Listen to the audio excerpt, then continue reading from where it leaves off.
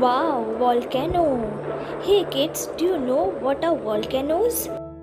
But before that, let's study about structure of Earth.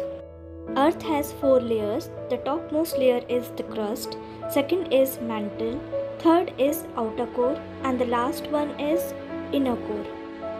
Crust is the outermost layer of the earth. It is like the shell of a hard-boiled egg.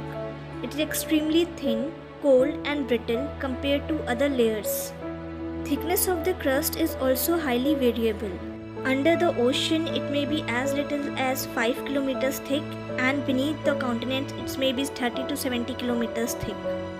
Mantle is the thickest layer of the earth, which is close to 3000 kilometers thick. It is dense, hot and semi-solid like a caramel candy. These semi-solid rocks are called magma. The core is the third layer of the earth, which is made up of iron and nickel in the liquid form. This layer generates Earth's magnetic field. The last layer of the earth is inner core. It is extremely dense and mostly made up of iron and nickel. Now coming back to our topic, what are volcanoes?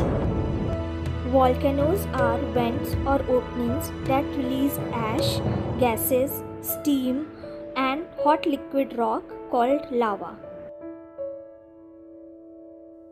Deep within the earth, it is so hot that some of the rocks melt and become a thick flowing substance called magma.